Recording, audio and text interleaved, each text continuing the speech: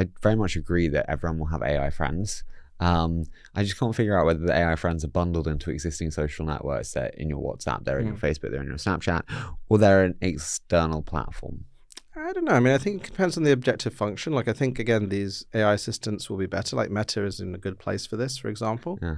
And obviously, we've seen Llama. They're capable of a lot more. I would like an AI that looks out for me, that I control myself, that is with me.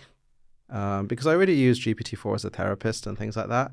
Like, not saying it's a substitute for medical advice before anyone kind of gets that. But there aren't enough therapists in the world. And I can tell it to challenge me, or I can tell it to be understanding. And there's no judgment there. Because other humans are kind of scary. Doesn't matter if you're a qualified therapist. And so you see people building these bonds with these things. I think they'll just increase because there's something very human about the interactions, because they were trained on the sum of available human knowledge. As we get better and better data, they will be more engaging. And I think there needs to be both. Like, the chatbots become really convincing from the companies trying to sell you ads. But I think I would like it so that you have your own one as well. You know?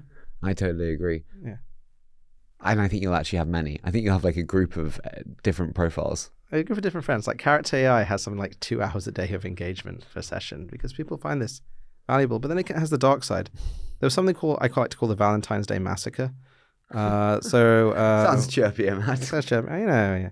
So there was this kind of app called Replika. Yeah. And so it was originally a mental health chatbot until they figured out you could charge $300 a year for...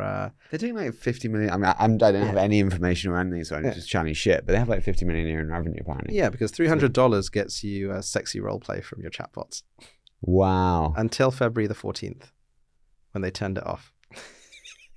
They turned off sexy roleplay? Sexy roleplay. What happened when they turned off sexy 68,000 people joined the Reddit and said, why did you lobotomize my girlfriend? On Valentine's Day. Oh my word. Oh my word. Can you even imagine? And so have they reinstated it? No, I think it was against Apple policy, right? But think about what this is going to be when you have human realistic AI voices, you know, and like all these things coming through and you've got it in your ear. Like, you know, Joaquin Phoenix, my girlfriend is an OS. Yeah, I mean, she doesn't judge, right?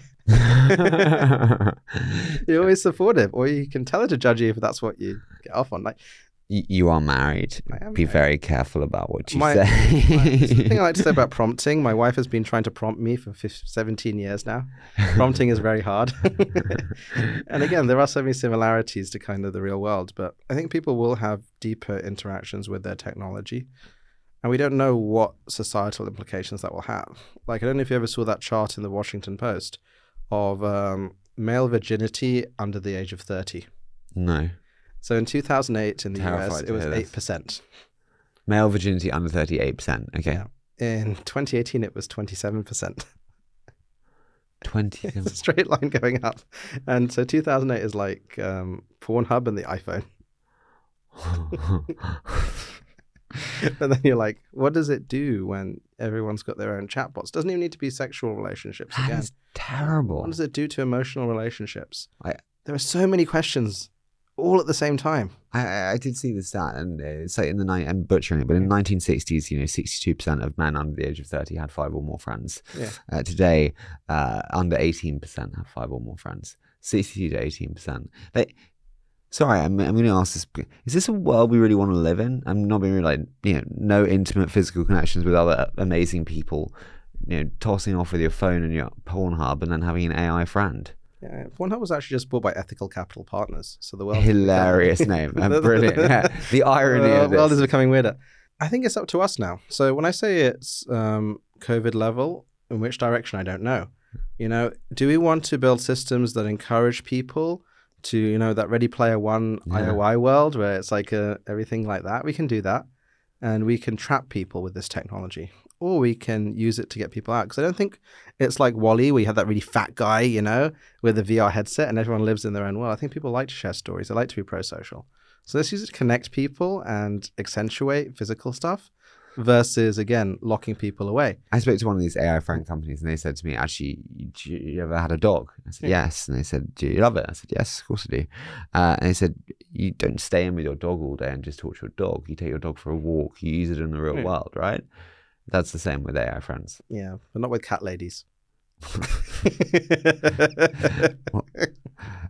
What What's the future of the sex industry, like the sex media industry? It's like Pornhub's dead. I have no idea. I hope the manipulative practices kind of get reduced by this. And I think, a lot of people just don't have the voice and then have voices from this as well. Yeah. So again, I think this is bigger than the printing press. It's bigger than anything. And so that's one of the reasons I signed the letter. I said, we have to get this discussion going in public right now. We got to stop pre-training big models on all the crazy crap of the internet. And we got to do it fast because this is coming like a train.